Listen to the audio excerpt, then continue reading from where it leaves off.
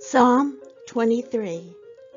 The Lord is my shepherd, I shall not want. He maketh me to lie down in green pastures.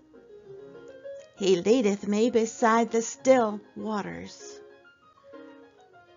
He restoreth my soul.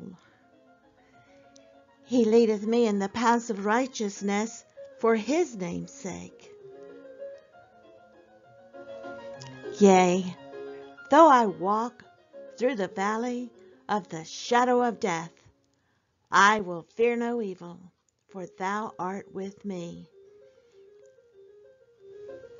Thy rod and thy staff, they comfort me. Thou preparest a table before me in the presence of mine enemies. Thou anointest my head with oil. My cup runneth over.